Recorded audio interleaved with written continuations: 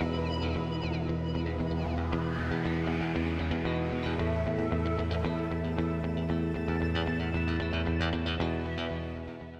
my name's Ethan, I'm one of the sales engineers here at Advanced Engineering. As you know, leaks are an all too common problem within the refrigeration and chillers, especially within the supermarkets. Whilst this can be seen as inconvenient, it also can be very costly to the supermarkets as well as the service companies themselves.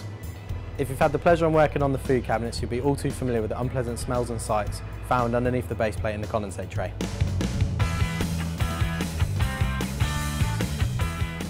So why do leaks happen? Leaks are usually caused by blockages within your condensate drain. Without taking appropriate action, these blockages can come back again and again, placing customers and businesses at risk.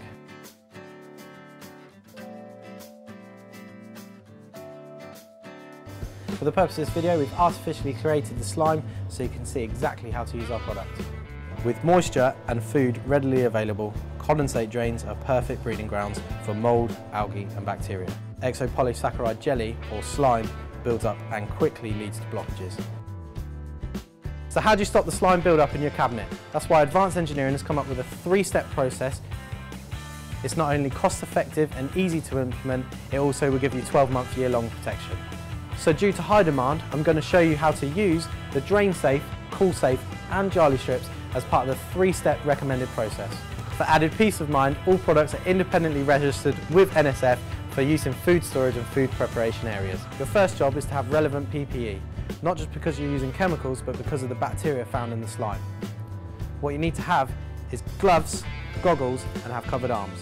Step 1 is to clean and clear any organic blockages found in the condensate tray, the drain or even a pump if there's one present.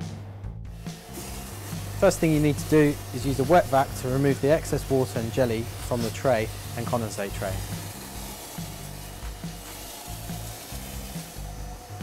Most refrigeration engineers are familiar with sucking water and jelly from the drain hole already, and it's common practice in most supermarkets. However, it is only quite a localised solution, which only works when the drain line is full. The second you get an air gap in the lines, it will fail to remove any more jelly. This is where Drain Safe comes in. We recommend using 500 ml per drain. As it's heavier than water, it will break down any residual exopolysaccharide blockages further down the drain, ensuring that you have a free-flowing lines using hydrolysis. After you've cleared the slime, standing water and used Drain Safe, we recommend blocking the drain prior to starting to do any more cleaning. This will stop any jelly, dirt which is dislodged from the coil and surrounding casework from accumulating in the drain lines. Step 2, you need to clean the evaporator coil. You need to give the coil a thorough clean using a quality coil cleaner. Cool Safe will not only remove contaminants but also the microbes it comes in contact with. Next, you need to mix Cool Safe in a low pressure sprayer such as our Hydro Sprayer at a ratio of 1 part product, 5 parts water.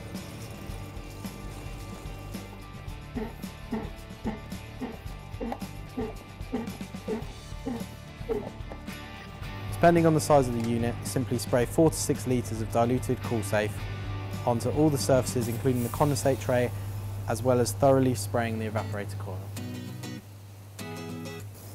Cool Safe will kill any slime causing microorganisms as well as separating and loosening the dirt and slime from all the surfaces.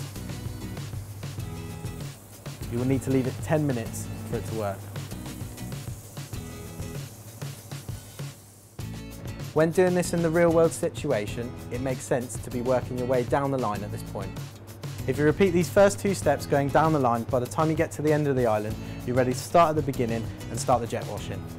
You're probably asking yourself, why use Cool Safe when we recommend jet washing anyway? We say try it with and without and you'll be amazed at the difference. Now you've left it 10 minutes, it's time to jet wash.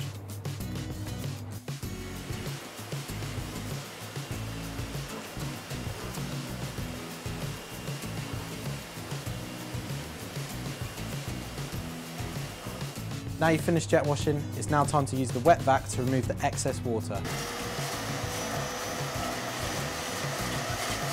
Don't forget to remove whatever you're using to block the drain.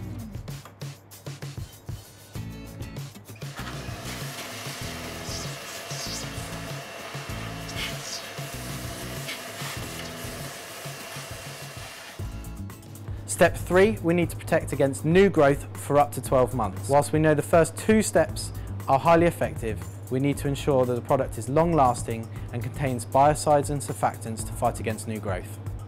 It's now time to place the Jarley strips inside the condensate tray. Determining how many Jarley strips to use is simple. It's 1 per metre of cabinet. So if the cabinet is 3 metres wide, you need 3 strips. When placing the Jarley strips, they need to be placed at the lowest point of the condensate tray and evenly spaced. If the chiller cabinet has a central drain, we'd recommend breaking one of the strips in half and placing either side of the drain hole. We have application notes available which shows how to apply the strips correctly, depending on the configuration of the condensate tray and drain holes. Some final points to bear in mind. The Jarley strips will stop any new microorganisms from growing and will therefore stop any slime buildup and maintain free-flowing drains. They will not remove any existing slime buildup, which is why it's important to do the first 2 steps before putting in the Jarley strips. This is true for all condensate drain treatment in the market. For this process to be successful, you need to repeat all 3 steps on all the cabinets which feed on the same drain.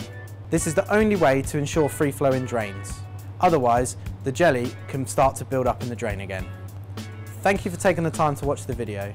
If you do all 3 steps as shown, you'll be able to see a 100% reduction in call-outs due to blocked drains and jelly.